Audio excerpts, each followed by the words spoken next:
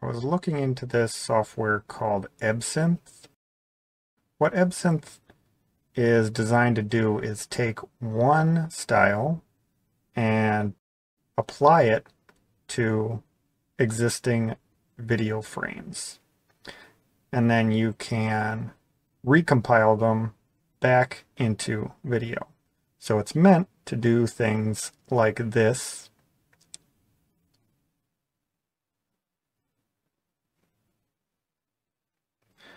But I wanted to see what it would do with some other different kinds of input. So in my first attempt with EbSynth, I noticed that because my screen had been green screened out, EbSynth did not know what to do, so it was stretching the background on the keyframe.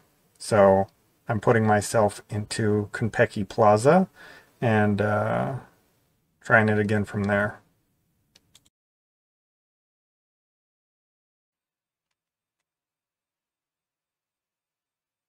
This is separate audio from the video that you're seeing.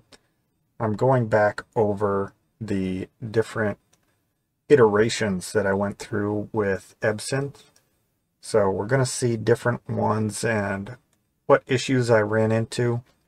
But the primary issue is that it is not meant for you to have a single keyframe.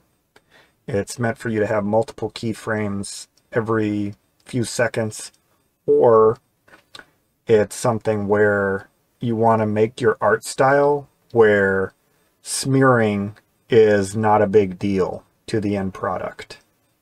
And what I've been trying to do here, smearing matters a lot, especially in the mouth area. It tracks the eyes really well, but the mouth, with the opening and closing, I've got a lot of smearing, so I would need multiple keyframes in order to make that look good. Having multiple keyframes with something that you created out of Stable Diffusion is that even when you are using the same seed and a similar image to base it off of, the output from Stable Diffusion is going to be very different sometimes.